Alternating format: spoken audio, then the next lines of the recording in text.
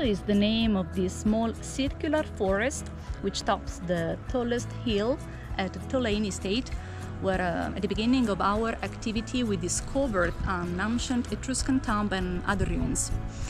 This unique forest is known as Al Passo. It's a place where centuries ago local landlords hunted using trained birds as decoys to lure the prey in the passage that in Italian language is passo, al passo. So why this name? Still nowadays, as you can see, we benefit of a magical view, a breathtaking view of the countryside and sunsets over the towers of Siena on the right side, but also the towns of Montalcino and Montepulciano.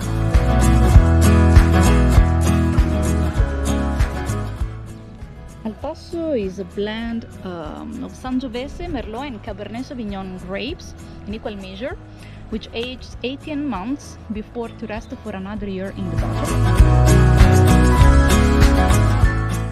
The wine has a brilliant ruby red color of medium intensity,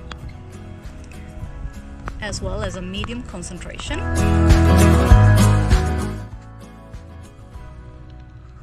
The nose features ripe and pleasant black fruity aromas of blackcurrant, blackberries and black cherry, so mostly black fruits.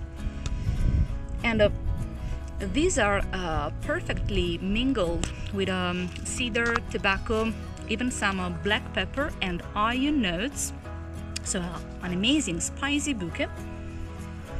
Finally, some light balsamic hints close the profile of a wine that promises to be vibrant and juicy.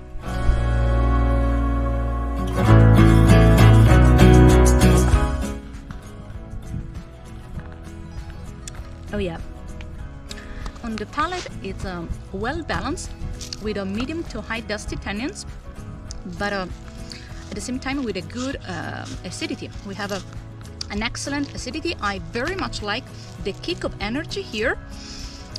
You can perceive the backbone of Sangiovese, the roundness given by Merlot grapes, and also the muscular character of Cabernet Sauvignon.